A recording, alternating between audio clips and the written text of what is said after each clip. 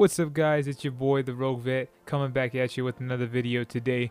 We're going to be talking about how much it costs to buy my Corvette C7 Stingray. Now if you are interested in getting one as well, this will maybe kind of give you an idea of how much it costs, but given my age and finances, that might be a little bit different. But let's go ahead, let me break it down for what mine costs. So mine is a 2014 C7 Corvette Stingray Z51. It is a 2LT option car. It did have 17,000 miles on it, okay? It was a 6-speed automatic transmission. It did have the Performance NPP exhaust on it as well. The Z51 rear spoiler was included, as well as the black Z51 style wheels. It did come optioned with a carbon fiber roof, and the red calipers as well was another option I believe you could get at the time. Those are pretty much, a couple things that come with the car. Now, it is a 2LT, and I think back in the time you could get red leather seats, which is what mine has inside, so a little bit of red leather interior to match. But other than that, those are just a couple small things that, come with my optioned out car. If y'all know right now, it is June 2021. And as you can see, with the housing market's kind of crazy. There's not a lot of supply or materials to, I guess, build stuff or do whatever. There's a car shortage right now, if y'all don't know about the economy. So the asking price for this car at a Corvette warehouse in Dallas was $45,000. Now, we did go ahead and put a down payment of $20,000, which came down to an interest rate, given my stats and stuff, was 3.84%. Term loan was 72 months, and monthly payment came out to around $442 a month. Now, given that's what I could do at the time, didn't want a very high payment, so we opted to go a little bit more.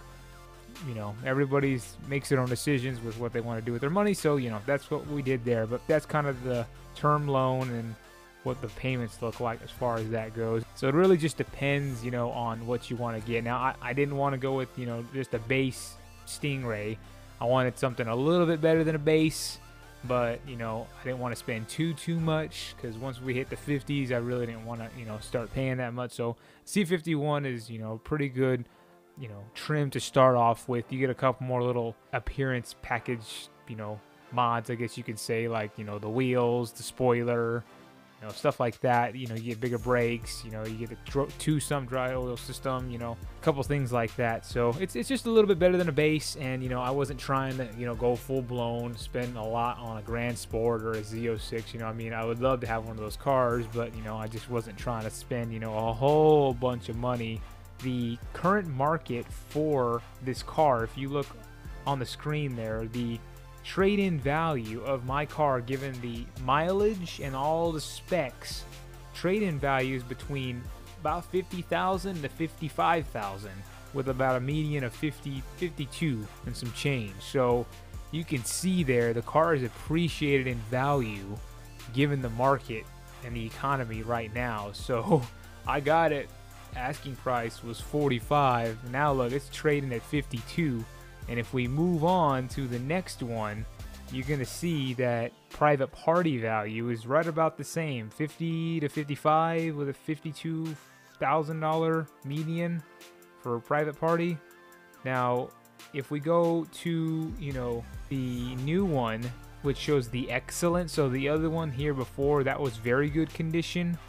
This one here shows excellent condition, about 53,000 to 58,000. But remember, that's like I think a 3% chance of all cars there. So, but I just wanted to show y'all the way that looks there. So about 53 to 58,000 is trade-in on excellent value, and then if you want a private party, 53 to 58 again, so about 55, 56,000.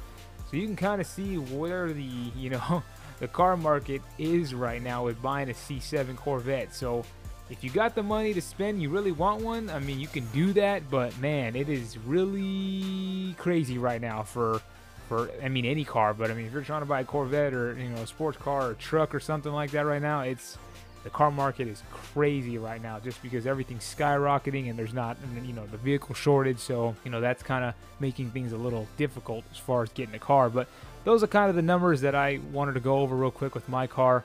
more videos to come later, guys. I just wanted to make this quick video just to show y'all, my numbers for the car, in case y'all were kind of wondering. So, all right. Well, I hope y'all enjoyed the video. Don't forget to like, comment, and subscribe if you enjoyed the video. Please follow my social media pages on my TikTok, Instagram, YouTube, all those to help me out. But until the next one, guys, I hope y'all enjoyed it. This is the Rogue Vette out. Everyone have a great day. Peace.